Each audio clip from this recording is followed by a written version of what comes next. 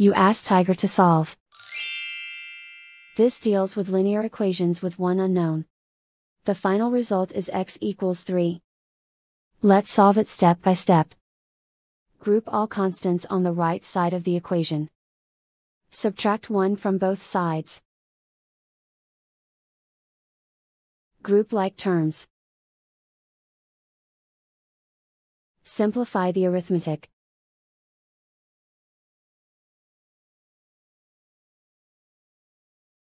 Isolate the x. Divide both sides by -6. Cancel out the negatives. Simplify the fraction. Cancel out the negatives. Find the greatest common factor of the numerator and denominator. Factor out and cancel the greatest common factor. And so the final result is x equals 3.